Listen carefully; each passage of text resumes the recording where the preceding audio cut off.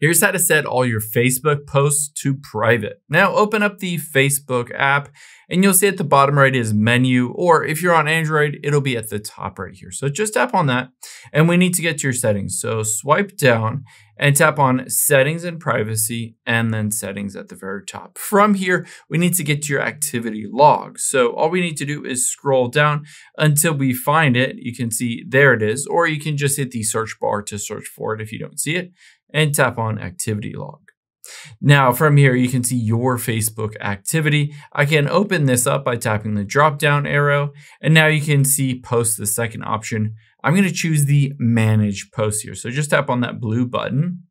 And now from here, this will show you all of your posts, but we need to filter this down. So tap on the filter button at the top left, and then we'll tap on categories.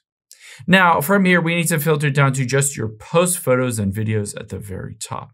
This will allow us to see every single one. Now I can choose one or two, or I can choose all of them if I want to set them to only me or private. So I'm going to tap on all here.